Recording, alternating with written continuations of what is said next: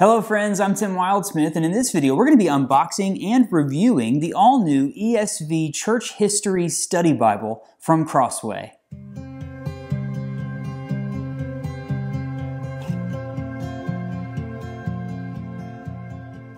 Okay, I know a lot of people have been anxiously awaiting the release of the ESV Church History Study Bible from Crossway. I had a lot of people late last year emailing me, messaging me on social media, even commenting here on YouTube saying, hey, do you know when this Bible's coming out? Have you gotten a copy of it? I can't wait to see it. So I finally got a copy. I actually got this before I left for Israel, but then I had to go on that trip. So I was actually really excited to come home in part to see Becca, of course, because I really missed her. I was gone for 10 days, but also because I wanted to open this Bible and check it out. So I'm going to do an unboxing video and a review all in one video. Are you ready for this? I got my B cam right here. What's up? I remember, I think that Tim Nichols was, I forgot to bring tape. I forgot to bring scissors. Oh, here, I'll do this.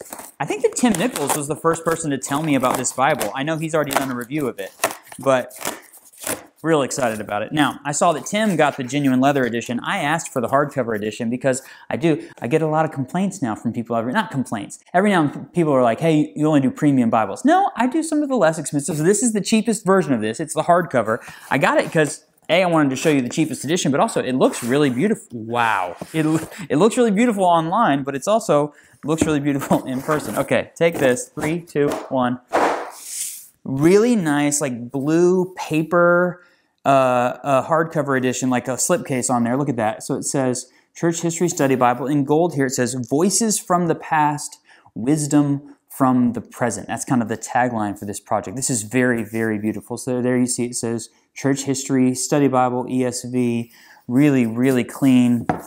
If I open this up, so on the outside, oh, that's nice. So this kind of mimics, that's cool. This kind of mimics what the leather edition. So it's got like this gold printed spine on there. But then otherwise, it's just a brown kind of hardcover.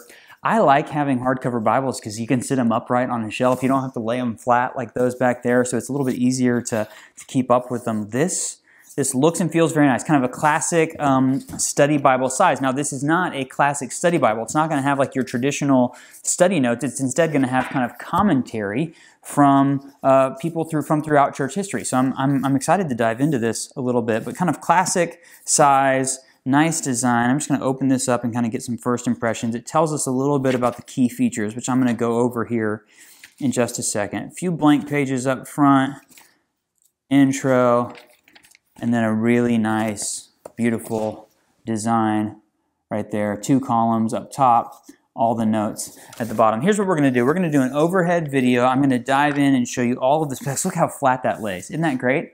I'm getting distracted. I'm going to show you all of the different specs of this video, walk you through everything, give you kind of a full overview of this Bible. This looks really, really sharp. It makes a great first impression. And again, this is the least expensive version. They also have a true tone edition, so that's a synthetic leather, and then they have a genuine leather edition as well. So let's do that overhead and check out the Church History Study Bible. Okay, starting from the outside, really beautiful. You see it says Church History Study Bible, nice gold kind of foil on there. Voices from the Past, Wisdom for the Present on the spine there. Church History Study Bible. Clean up. This is like a soft blue kind of, but it's got a paper, like a paper-ish feel to it. On the inside, as I showed you before, is this brown hardcover. Really, really nice. It looks good. Nice kind of warm brown color. And then look at this. This is cool. It's kind of gold foil on the spine. That's the logo basically for the Church History Study Bible, is that design right there. As far as size goes, this is 6 1/8 inches wide, 9 1/8 inches tall, and it's like 1 3/4 inches thick. So it's a big study Bible, kind of fits that same parameter. I guess the study Bible size, kind of the standard study Bible size, that's what this has in it. Again, it's got a, I don't know if I mentioned this earlier, but there is a True Tone edition as well as a genuine leather edition. This is the hardcover edition. They're all going to be the same on the inside. Smyth's own binding, you got a few blank pages up here. There's that logo again. ESV Church History Study Bible on the presentation page. Title page, here's your copyright page if you want to freeze frame that and take a look at it. 2016 text, printed in China. Next to it is the contents page. So it goes Old Testament, New Testament. You got some creeds in there, ecumenical creeds of the church. Here's some articles and resources. We'll take a closer look at those later. You do have an author index, a concordance, things like that. This is an introduction to the ESV Church History Study Bible. written by the general editor, which is Stephen J. Nichols. The other main guys that worked on this were Gerald Bray and Keith Matheson. There's all of your contributors. Then you get the preface to the ESV, kind of the standard ESV preface. And then when we get to the Old Testament, you're going to see a quick historical book introduction, just a one-pager. You're going to have that for every book of the Bible, so you do get book introductions. And then we get into the text itself. So you see the kind of basic layout is 2-column text of Scripture. This is a 9-point typeface. It's paragraph formatted. I believe that's lexicon. It's pretty par for the course for Crossway. You see those bold verse numbers. Beneath the text, you see the first thin line up here is going to be your textual footnotes. The second thin line is going to be your cross-references. So over here on this page, you see we got doubled up on the cross-references. So there's a few more there. So textual footnotes and cross-references. Then the thin line, and then the footnotes. Now, this is not a standard study Bible. It's not historical, contextual, literary footnotes kind of explaining the text. What this is it's got over 20,000 study notes all here on the bottom of the page, and they are thoughts from prominent figures throughout church history. So they're taking some of the greatest minds from church history, starting all the way back in like the 2nd century CE, moving up into the 20th century, and what do they have to say about this text? So it's a different take on it. It's church history. It's kind of like the church fathers that one of the CSB study Bibles did, but this kind of expands across the generations. So for example, let's just start at Genesis 1:1. You see the first note here on Genesis 1:1 comes from John Calvin, his commentary on Genesis, volume 1. So it's going to tell you who wrote this thought, and it's going to tell you where it came from in their writing. Here you see one from Matthew Henry over here. So across the Bible, it's literally got dozens and dozens, maybe over 100. I'll show you that index at the back of the Bible. That's how it works. It's pretty clean, pretty straightforward. Again, it's a 9-point type. It looks really clean on the page. It doesn't look like it's a line-matched text, so there's a little bit of ghosting, but it's not distracting whatsoever. And the idea behind a Bible like this is as you're reading the text, you hop down here to the bottom and you see what someone from throughout church history had to say about this. So I would assume, kind of Crossway and the theological standpoint from them, they're kind of more in that Reformed tradition. So I would assume that a lot of it's going to lean that way, but I always find them to be very balanced in how they present things. So I see there's John Owen there, just a bunch of different people in here. I see Martin Luther's name here a bunch of times as I flip through this. So it looks really sharp. You'll get a few different things here, like here's the death of King David, so you get a little bit more like a baby article in there, like a call out for different things. But again, cross-references, textual footnotes, text up top and at the bottom. There's again a little one-pager on Nehemiah. Books of poetic sections of the text, verse by verse kind of poetic format. Looks really nice. When we get to the New Testament, exact same thing, same vibe going through. Let's get to the end. So I just think that if you're thinking about getting one of these Bibles, the ability to study with this, to kind of engage with what people have been thinking about this text for centuries in the church, that's kind of the cool thing that this has to offer. So, and then all the ancillary extra features, let's get to the back here. So Revelation 22 is going to come on page 1971. So yeah, it's a big, thick Bible. Then you get a little section in here called Ecumenical Creeds of the Church.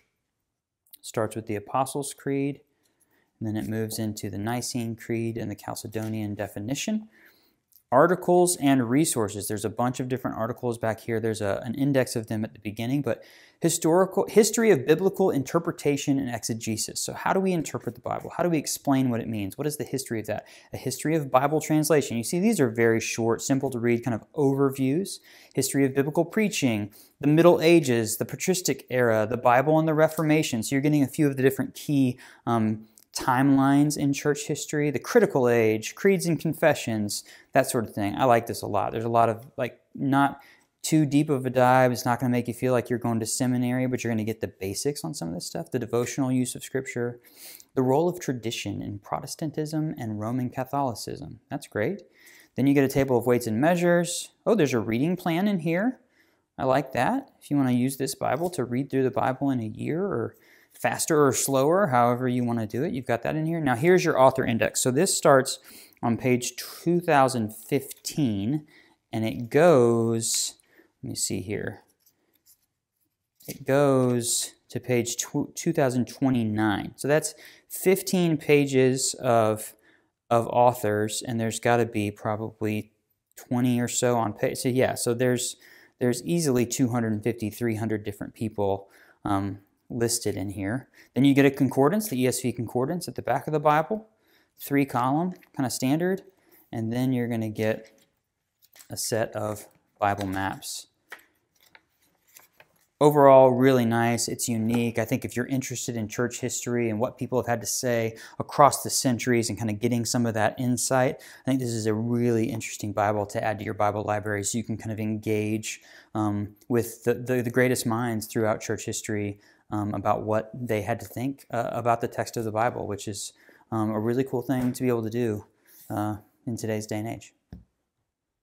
So there you have it. That's the ESV Church History Study Bible from Crossway. I think this looks really great, and I'm excited to spend some time with it. Now, I'd love to know what you think about this, so leave me a comment and let me know. If you're convinced, if you're ready to purchase one of these, I will drop some links in the comments of this video. Not the comments, in the description of this video. Those links are affiliate links, so that helps me out a little bit. If you use those, I get just a little bit of a sliver from Amazon or christianbook.com. So if you use those links, that's really helpful to me. If you have any further questions about the ESV Church History Study Bible, leave those in the comments as well, and I will get back to you with a response. As always, come find me on Instagram and Facebook. I'll post some photos of this Bible on there. It's a very, very photogenic Bible, so definitely check me out on social media. And before you go, hit that like button for me. Subscribe to the channel if you haven't already. This is a really cool Bible. I've got a lot of other cool Bibles similar to this and totally different from this on my channel. So surf around my channel, find some other videos to check out. Thanks so much for watching.